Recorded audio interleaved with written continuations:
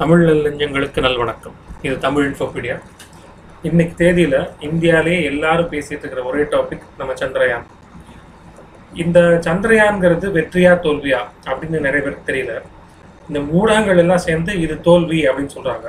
அதுக்கு ஒரு சேனல் சொன்ன காரணம் என்னன்னா, இது வெற்றின்னு இஸ்ரோ சொல்லலை, அதனால இது தோல்வின்னு நாங்கள் கருதுறோம் அப்படின்லாம் சொல்லியிருக்காங்க. ஆனால் இந்த சந்திரயான் ஒரு நிச்சயமான வெற்றி முயற்சி தான். இது எப்படி வெற்றி, எதனால இது வெற்றின்னு நம்ம சொல்றோம், இதுதான் நம்ம இந்த வீடியோவில் பார்க்க போறோம். வாங்க பார்க்கலாம். இப்போ Chandrayaan-2 பத்தி பார்க்கறதுக்கு முன்னாடி Chandrayaan-1 பத்தி பார்ப்போம். Chandrayaan-1 அதுல என்ன பண்ணாங்க 10 வருஷத்துக்கு முன்னாடி அப்படின்னா, இங்க இருந்து நிலாவுக்கு ஒரு ஆர்பிட்டர்னா ஒரு வகையான செயற்கைக்கோள் வேணா வச்சுக்கோங்க. அது செயற்கைக்கோள் கிடையாது, ஒரு மிஷின் வச்சுக்கோங்களேன். இந்த மிஷினை கொண்டு போய் அந்த நிலாவில் அதை இறக்கணும், தரை இறக்கணுங்கிறது மட்டும்தான் குறிக்கோள். இதுல சாஃப்ட் லேண்டிங், ஹார்ட் லேண்டிங் ரெண்டு இருக்கு. Chandrayaan-1 நம்ம எய்ம் பண்ணது ஹார்ட் லேண்டிங். கொண்டு போய் இடிச்சாவது அதை ஒரு இடத்துல தரை இறக்கணும் அப்படிங்கிறது தான் Chandrayaan-1 நம்மளுடைய நோக்கம். இதை ஒரு அனுமானிக்கப்பட்ட ஒரு கணிக்கப்பட்ட தரையிறக்கமா அது இல்லை, சும்மா அப்படி போய் தொம்முன்னு விழுந்துடும், அவ்வளவுதான். இதான் Chandrayaan-1. ஸோ Chandrayaan-1 ரெண்டு பார்த்து தான் இருந்தது. ஒன்று ஆர்பிட்டர், இன்னொன்று இம்பாக்டர். ஆர்பிட்டர் மூணுக்கு மேலே சுற்றிட்டே இருக்கும்போது இம்பாக்டர் ஆர்பிட்டர்லேருந்து தனியாக பிரிஞ்சு போய் மூணில் போய் இடிக்கும்.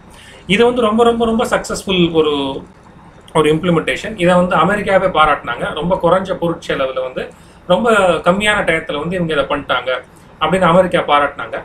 இதில் நம்ம ரோவர், நம்ம மெஷின் எல்லாம் எடுத்துகிட்டு போனது இல்லாமல் America, European space agency, Bulgarian agency இவங்களோட பொருளெல்லாம் வேறு நம்ம கூட சேர்த்து தூக்கிட்டு போயிருக்கோம். பேலோட்னு சொல்கிறாங்க இல்லையா, இதெல்லாம் வேறு நம்ம அங்கே எடுத்துகிட்டு போயிருக்கோம். இதனால Chandrayaan-1 ரொம்ப பெரிய வெற்றி. நம்ம நினைச்சதை விட ரொம்ப பெட்டர் சாம்பிள்ஸ் எல்லாம் சந்திரயான் எடுத்து கொடுத்தது.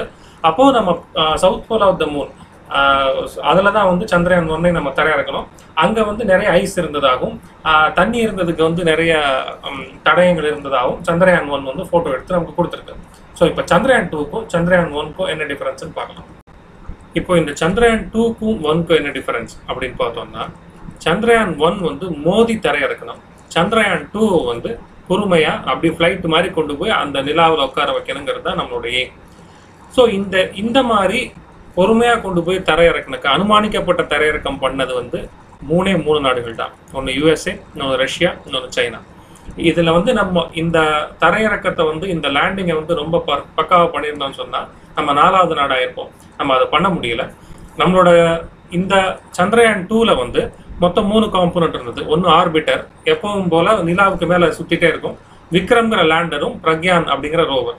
இந்த லேண்டரோட வேலை என்னன்னா, ஆர்பிட்டர்ல இருந்து இந்த ரோவரை பத்திரமா கொண்டு போய் நிலாவில் சேஃபா தரையிறக்கிறது தான். இந்த லேண்டர்ல ப்ராப்ளம் வந்ததுனால தான் நம்மளால அதை சேஃபா தரையிறக்க முடியல. இந்த ரோவருங்கிறது கடைசியில் செயல்படாமே போயிடுச்சு. இந்த ரோவருங்கிறது ஒரு ரிமோட் கண்ட்ரோல் கார் மாதிரி இருக்கும் அப்படின்னு நம்ம இமேஜின் பண்ணிக்கலாம்.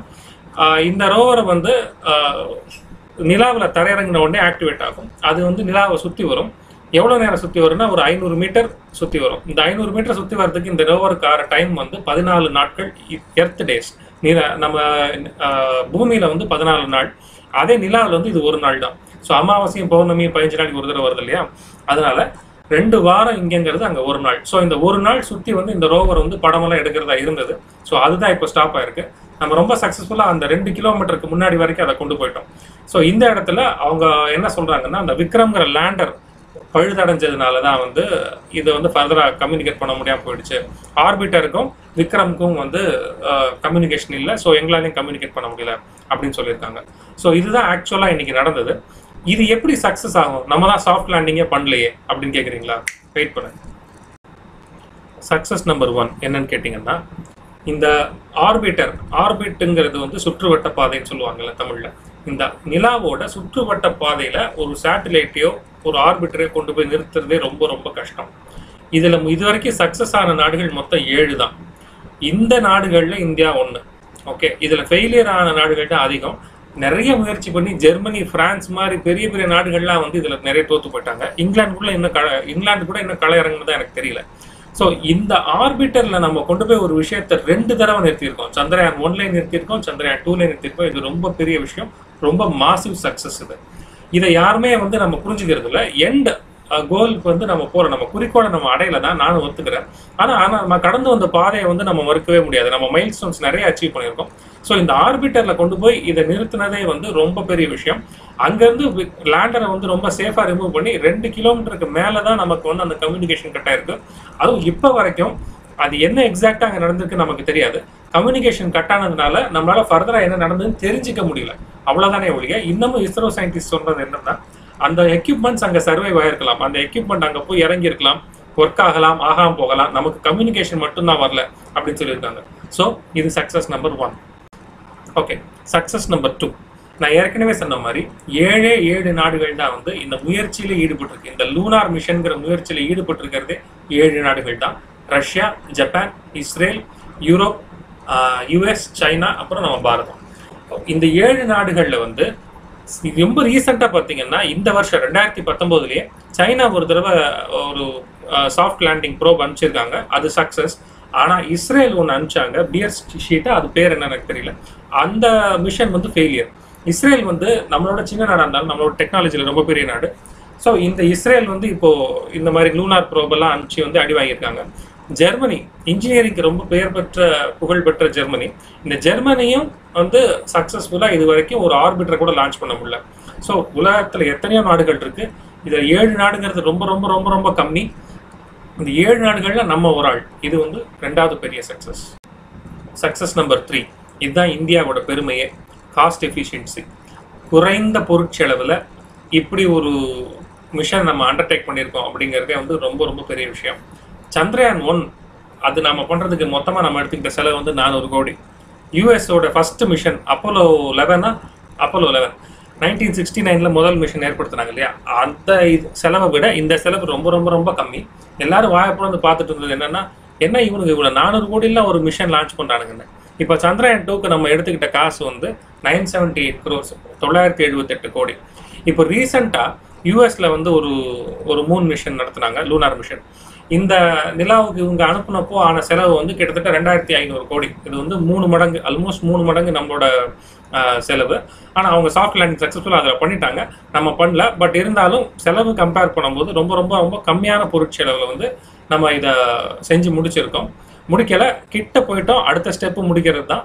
பட் குறைந்த பொருட்செலவுங்கிறது இன்னொரு பெரிய சக்ஸஸ்.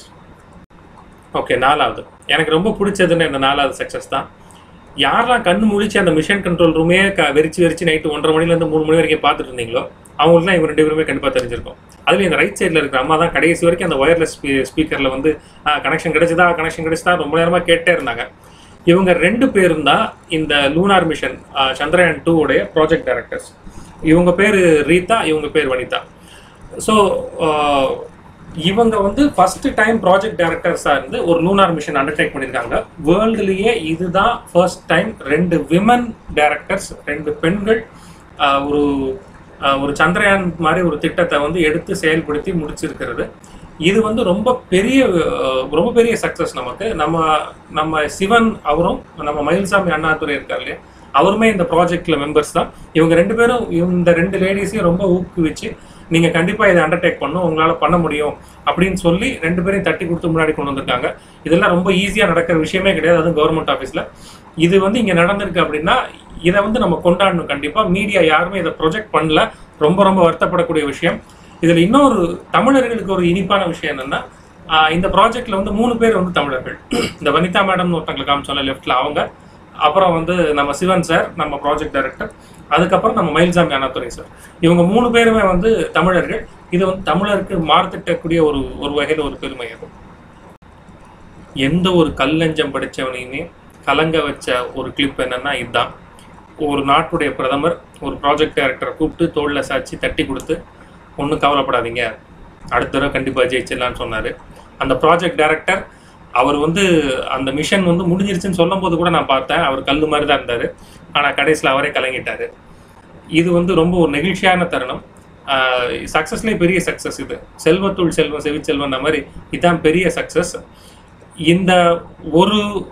இந்த ஒரு ஈவெண்ட்டில் ஒட்டுமொத்த இந்தியாவும் இஸ்ரோவோட நின்றுது. இவங்க சந்திரயானை வெற்றிகரமாக சாஃப்ட் லேண்டிங் பண்ணி அந்த நிலாவில் கொண்டு போய் இறக்கியிருந்தா கூட இத்தனை பேர் வந்து இஸ்ரோவுக்கு சப்போர்ட் பண்ணியிருப்பானான்னு தெரில. ஆனால் இன்னைக்கு காலையிலேருந்து ஃபேஸ்புக், ட்விட்டர், யூடியூப்னு எங்கே பார்த்தாலும் ஒட்டுமொத்த இந்தியா ஒருத்தன் பெசகாம பிஜேபியை பிடிச்சிருக்கோ பிடிக்கலையோ, காங்கிரஸை சப்போர்ட் பண்றானோ பண்ணலையோ, இஸ்ரோ இதுக்கு முன்னாடி பார்த்துருக்கானோ பார்க்கலையோ, இந்த ஒரு கிளிப்பை பார்த்து எல்லாரும் சொன்னது என்னன்னா, விடுங்க பாஸ் அடுத்த தடவை பார்த்துக்கலாம், இதுக்கெல்லாம் போய் கண் கலங்குறீங்க அப்படின்னு சொன்னது தான். ஒட்டுமொத்த இந்தியாவும் இஸ்ரோவோட நின்ன ஒரு பெருமிதமான ஒரு சம்பவம் இது. இதுதான் சக்சஸ்லேயே எல்லாத்தையும் விட பெரிய சக்சஸ். ஓகே, நடந்துருச்சுப்பா. அடுத்து என்ன? அடுத்து வரோம் 2024 வரோம். இஸ்ரோவும் ஜாக்ஸாவும் ஜப்பானோட ஸ்பேஸ் ஏஜென்சியும் நம்மளும் கான்ட்ராக்ட் போட்டிருக்கோம். 2024 Chandrayaan-3 நம்ம ஜப்பானோட சேர்ந்து தான் பண்ணுறோம். உலகின் தலை சிறந்த ஒர்க்கர்ஸ், டெக்னீஷியன்ஸ், எலக்ட்ரானிக்ஸ், கேஜெட்ஸ் எல்லாமே வந்து ஜப்பானில் இருக்குது. நம்மளும் அவங்களுக்கு ஈக்குவலான ஒரு ஹியூமன் ரிசோர்ஸ் வச்சுருக்கோங்க. ஸோ 2 பேரும் சேர்ந்தா வெற்றி நிச்சயம். கண்டிப்பாக வெற்றி பெற்றே தீர்வோம். இன்னைக்கு நம்ம ஆறுதல் சொன்ன ஒவ்வொரு ட்வீட்டும் ஒவ்வொரு ஃபேஸ்புக் மெசேஜும் 2024 கங்க்ராச்சுலேஷன்ஸாக தான் வந்து இஸ்ரோவுக்கு போகணும்.